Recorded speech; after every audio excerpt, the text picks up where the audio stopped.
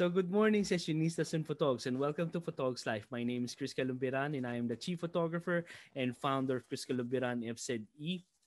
Please visit our website, chriscalumbiran.com.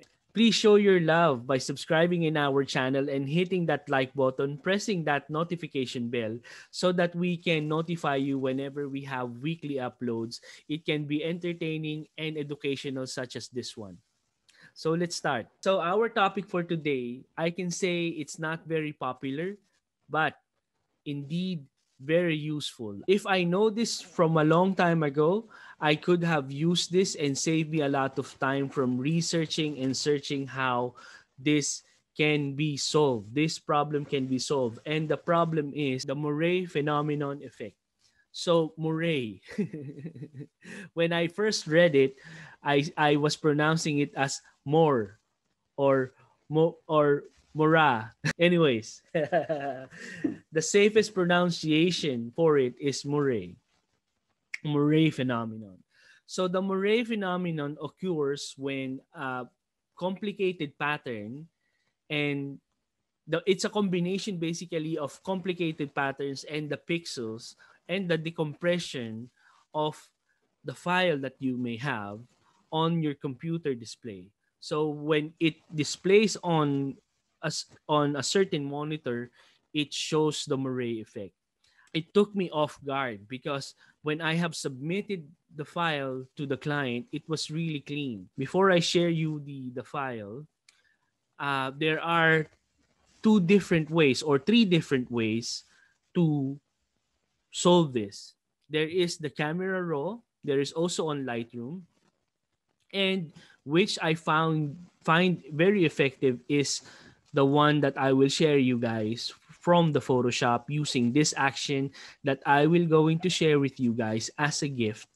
I'm going to leave a link, a download link on the description. I will link it on my WeTransfer account and also on my Dropbox account.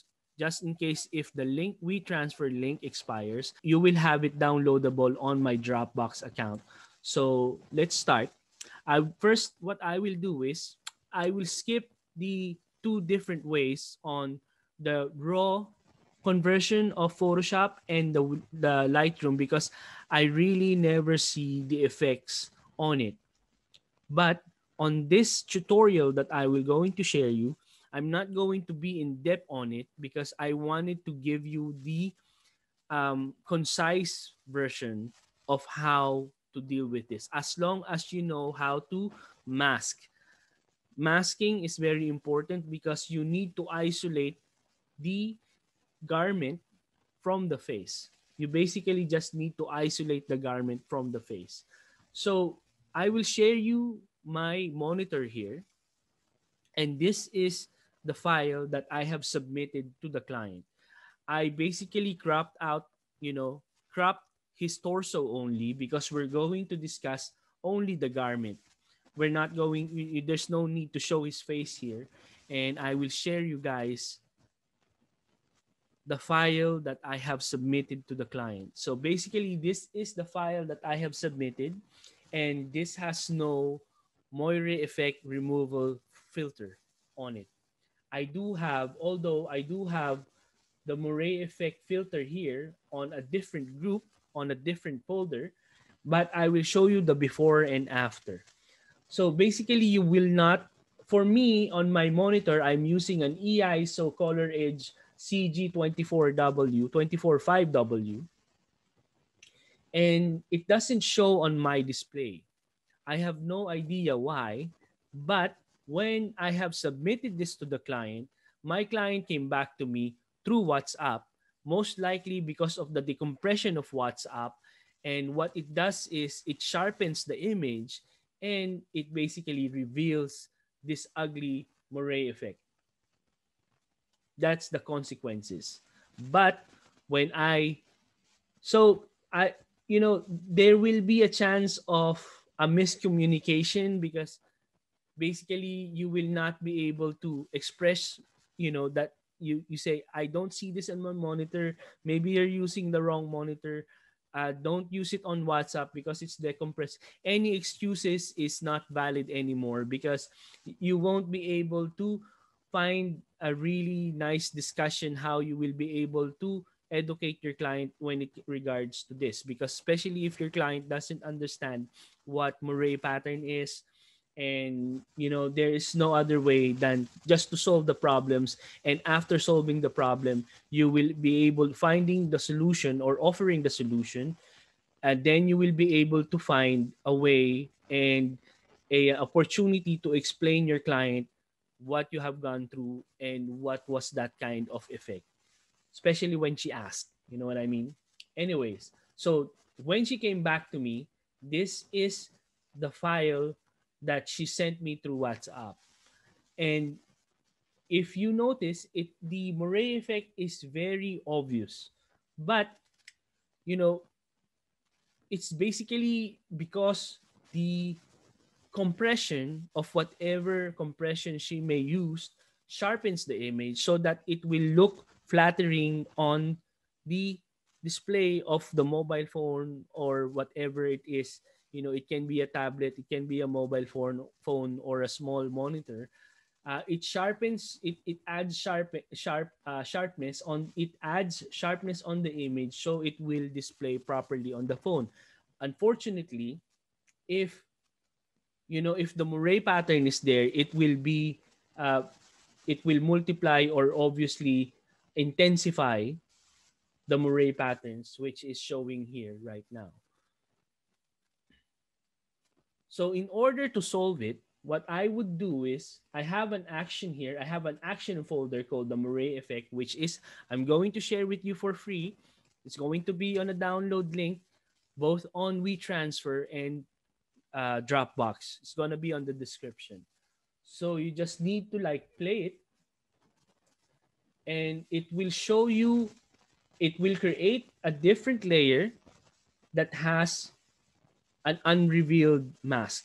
So the black means here, if you see it, the black means it's not revealed. It's hidden. The layer is hidden. So to make it appear or to reveal it, you need to basically either paint it with white or use the paths so that you would be able to isolate the garment from the image itself. So you basically just need to paint it white so that the black will reveal the hidden layer of the image, or the layer. Yeah, the hidden layer from the image. Yeah, so as easy as that.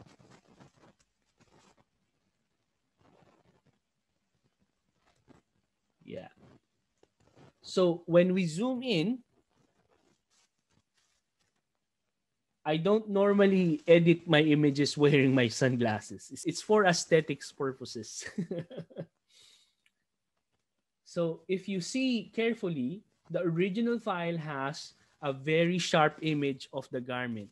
But since this is a corporate photograph or a corporate profile shot, the garment comes secondary. It's the face and the look and the composition of your subject, what it is very important. But the Murray effect is very distracting, so we need to remove that.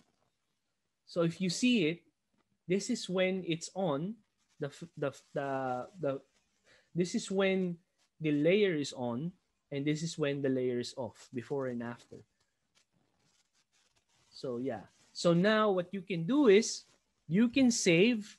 So now what you can do is, what I suggest should do is, you have to save it first on like a 25% version, and come back to your client and say, can you check this on your monitor? So that she will come back to you on a reply, and you just basically increment and keep note of the changes that you can make during submission from your client, so that when she said, oh, I want the 25% version more, so you have it saved and you can resubmit it to your client in comparison to different versions that you can be able to submit to your client. So the before and after now, because this is the key file that she was trying to um, submit me or discuss with me, the file that she has on her WhatsApp photograph. So when she transferred it to WhatsApp decompressed it in such a way that the moire effect intensify on the garment. So when I submit the second file or the first edit that I have done, she accepted it because it looks like this now. You know, it looks like that. So you can still see that the compression made it a little bit, um, low res. Now the file is low res. Obviously, now the file is low res because it's coming from a decompressed file on WhatsApp. But if you look at my high res file, this is how it looks. This is the before and this is the after. I have the file that originally what I have submitted to the client.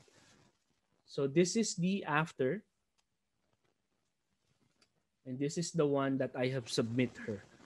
And then we have went to WhatsApp.